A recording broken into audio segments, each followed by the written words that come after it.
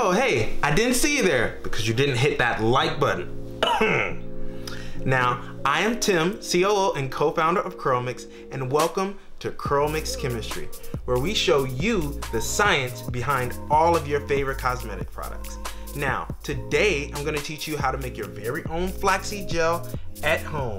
And don't worry about all this science stuff. Trust me, you only need a few simple ingredients and some stuff you have at home. So let's just jump into it.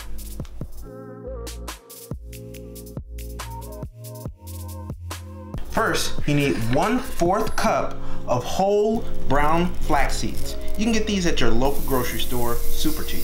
Next, you need a small to medium sized pot and something to stir with. Next, you need 2 cups or 400 milliliters of water, preferably distilled water. Next, you need a wire mesh strainer, one that's big enough to hold all of your flax seeds, but that the holes are small enough not to let any flax seeds through.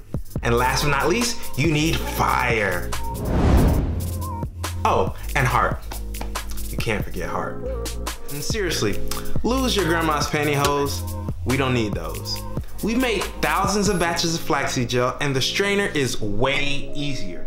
You don't have to get your hands dirty, and you don't have to burn yourself.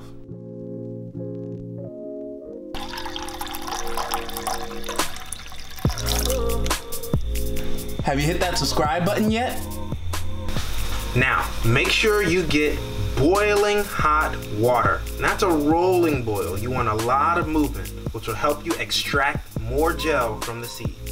Then you add in your 1/4 cup of flax seeds.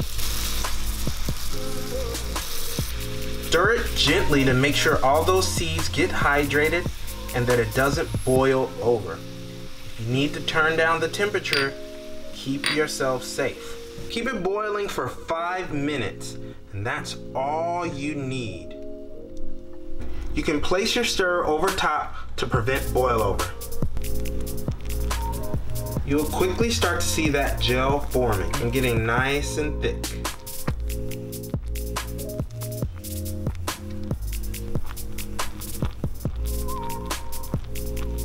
Once that 5 minutes is up, turn off the fire and let it sit.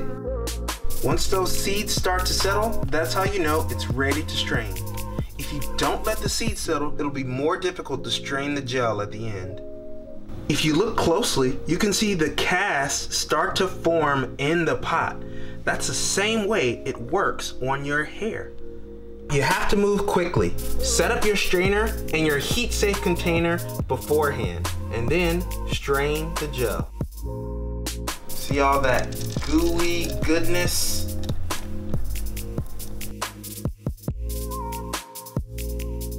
Once those seeds are finished draining, you're left with that gooey gold flaxseed gel.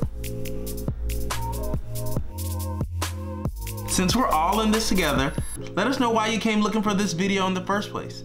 If you've tried to make flaxseed gel at home before and it didn't work out, let us know too. We'll see if we can help you out.